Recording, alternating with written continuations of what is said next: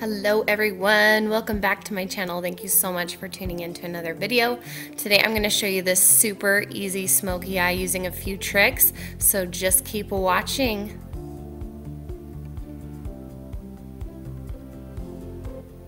Okay, let's jump on in. I'm starting with Scotch tape. I'm going to put this on the back of my hand to remove some of the stickiness, and then I'm going to use this and apply it on my eye. This will just help keep a really nice crisp line for your smoky eye because your colors will get everywhere, and if you do this you don't have much to clean up. Then I'm taking LashSense from Senegence. This is in the color Onyx. I'm going to put this across my entire eyelid, and then I am going to take any fluffy blending brush will do. I am using the Morphe G15 to just kind of place this color down a little bit better, and then taking an even fluffier brush. This is the Morphe G13. I am going to blend out those edges just so that they're nice and smoky and soft. You don't want anything too harsh. Now the reason why I am using Onyx first is because it is by Senegence. It is LashSense, so it is the same concept as LipSense. It doesn't smudge, it doesn't budge, it is waterproof. That means that any shadow you put on top of it before it completely sets will also last longer. This is just a really awesome trick. Also, using black shadows will help any other shadows and colors that you put on top really pop, which is the main point for this because I'm going to be using a really pretty mermaidy green color later, and I really want that to just really set on top and be the showcase. I'm going to take from the Morphe 350 palette, shocker, a orangey brown color and then a darker brown, and I'm just going to buff those into the crease, just blending out those edges again, creating a nice transition shade between that Onyx and what I'm going to be placing on top of it, which will come later. So just blending out the edges. Then I'm taking the showstopper. This is Makeup Forever ME302. It's just a shadow. It is gorgeous. It's a duochrome. It's green, sort of purpley undertones. It's absolutely gorgeous. And then going back to the Morphe G15, I'm going to place that down. I kind of hold the tape down because I don't like it super sticky because it hurts if you rip it off later, but then it kind of creates a lift a little bit on the inner corner, so that's why I hold it down. Then taking this really pretty brownie purple shade, I'm going to buff that into the crease just to kind of help blend that makeup shadow into the rest of the other colors. Then I'm going to peel off my tape here. That feels so satisfying. Seriously, it feels so good.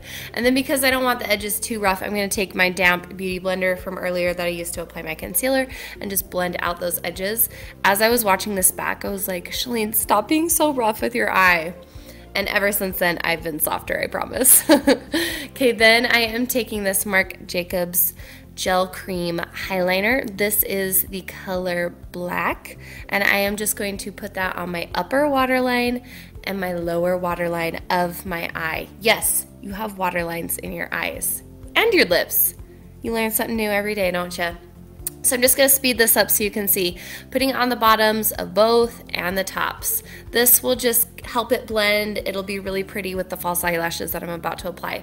Then I'm taking a small pencil brush and dipping into the same chocolatey brown and the deep purple, and I am going to smudge along my bottom lash line and help smudge that eyeliner out so that it's not so harsh. Again, I just want everything nice and smoky. That's the whole point of a smoky eye. Everything is blended and cohesive and just gorgeous. Then I'm going to take that same brush, I have a duplicate of it, and I am going to take these top two shadows, which are just white with a slight shimmer, and I'm going to clean up my edges. The smoky eye, you really don't want it going past your crease.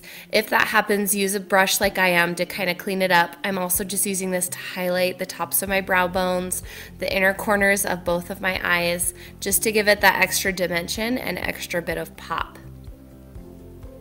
Okay, the next thing that we are going to do is get our eyelashes ready. So these are a brand new pair. So what I'm doing is I took them out and I'm rolling them back and forth to kind of loosen them up. Then I'm going to place them on my eyes to measure, and as you can see, they're too big. So I'm going to take the edges where I measured and just give those a nice little snip so that they fit my eyes. And then I'm going to take a small bit of glue, this is from House of Lashes, and just paint that on. and then do the same thing for the other side. Measure, snip, glue. Now we are going to set these aside and let them dry while I do mascara. I found the best mascara ever. It is from Senegence. It is waterproof. It does not come off. Well, with Wake Up Remover it does, but not throughout the day.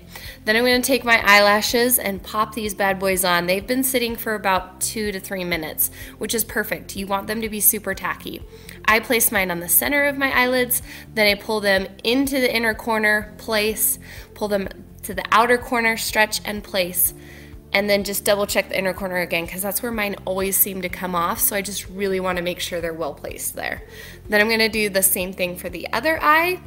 Again, placing them on the center of my lid. Yep, see, those are nice and tacky. I was just checking. Place them on the center of your lid. Pull it nice and tight and place that center. The inner corner, nice and tight. And again, the outer corner. Once you guys get the hang of applying false lashes, you will never go back to wearing just mascara ever again because this is so much faster and so much easier and just looks so pretty and so flawless. You'll never fight with mascara again once you figure out false lashes. They are awesome.